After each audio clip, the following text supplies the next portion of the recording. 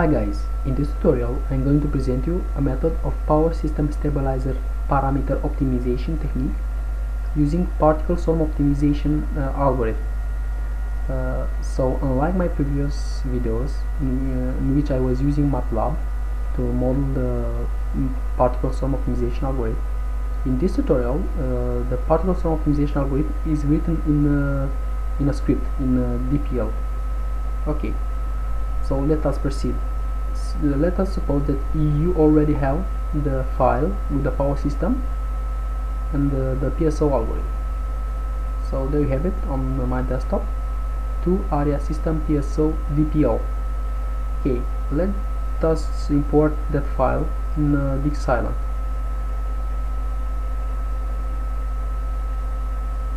Click on File, Import, Data.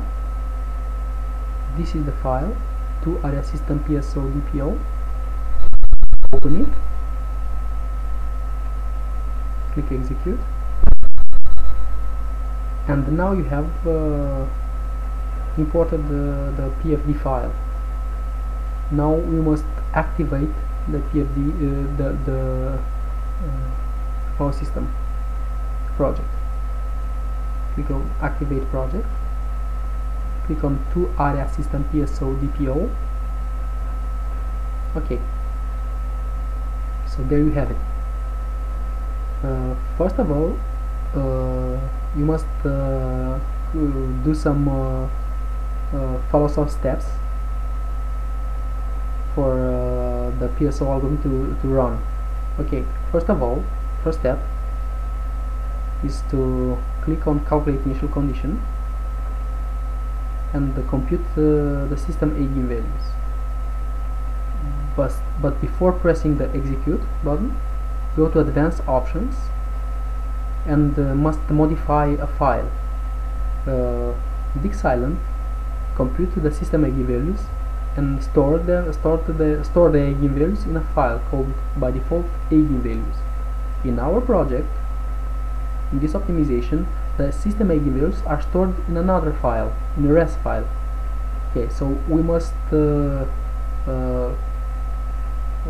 choose that file. Click select, go to 2 area system PSO DPL, click on study case, click on PSO, click on particle swarm optimization, and there you have it, the res file. Click on res file. Okay, so you have here now, instead of eigenvalues, you have res file. Click execute. You can see that Dixilent computed the system eigenvalues. This crosses. Okay, the second step is to open the script file with the PSO algorithm. Go in 2 area system PSO DPL, go in study case, click on PSO algorithm. Okay, so there you have it, the particle swarm optimization algorithm. Double click, and there you have it, the script with the particle swarm optimization algorithm. But we are going to discuss about it later on. Okay, so the next step is to modify also the res file in model analyze of this script. So go to content, go to com mode. This com mode is the same, is the equivalent of this button, which computes the system eigenvalues. Double click on it and go to advanced options and proceed like you proceeded earlier, and go to select,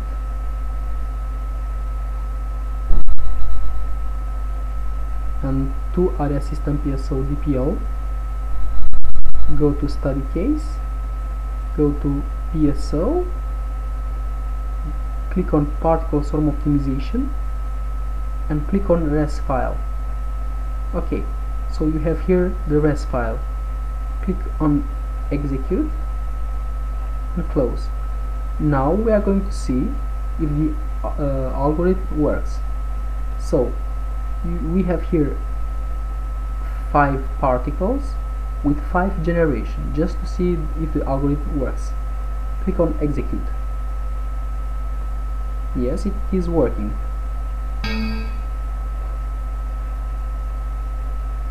Okay, if your optimization process worked like mine did, let us run a simulation. But first of all, I must warn you about something. Okay, let us suppose that you run a time domain simulation, like I did here now. Okay, and after you did this, you want to run the particle swarm optimization again. Let's suppose you can see that the algorithm worked. Okay, but the value of the objective function is 0. Okay, the problem must be solved in this way. Before you run the particle swarm optimization, you must calculate initial conditions and run the model analysis, and after that, immediately after that, you must run the particle swarm optimization. Okay, you can see that it works. Okay, good. Now let us run a simulation. Let us consider number of 50 particles and a number of 20 generations, but I will advise you to use at least a number of 50 generations with 100 particles, because these parameters over here are chosen based on this this number of generation, and it must be at least 50. Okay, let us run the simulation like this, and you can see that at the beginning of the simulation the system eigenvalues are very close, yeah, from the OY axis, and with every generation the system eigenvalues are driven in the left side of the X complex plane, as we are going to see at the end of the simulations. Now the informations which are available because of the algorithm are the number of generation, the number of actual particle, and the number of the objective and the value of the objective function. Okay, let us look a bit inside the script, and you can see here that you have the constant definition, which are the constant which are used during the algorithm, and here there are defined vectors and the matrices used inside the algorithm. But also you must define the matrices and the matrix and the vectors here in the content here. Okay, now let's see the result of the optimization process. You can see that now we are in the 19 generation, yeah. Now in the 20 generation, and you can see that the system eigenvalues are quite far from the OY axis. The algorithm was written in such a way, and when it find the optimal PSS parameter, it automatically put that parameter inside the PSS. And now if we want to run to calculate the initial condition and to determine the system parameters, yeah, we did this with the optimal PSS parameters. But the end of the optimization process, there are some information very useful, among which there are the evolution of the objective function. At the first generation, the best particle had a value of the objective function of 15.5, and during the optimization process it gets very small, like in this case is 8.03. and here are the PSS parameters, the optimal PSS parameters determined by the algorithm. So if we are looking at the PSS's parameters, you can see that the constant K is 21.13, and here that is 21.13. T1 is 20.01 and T1 is 20.01.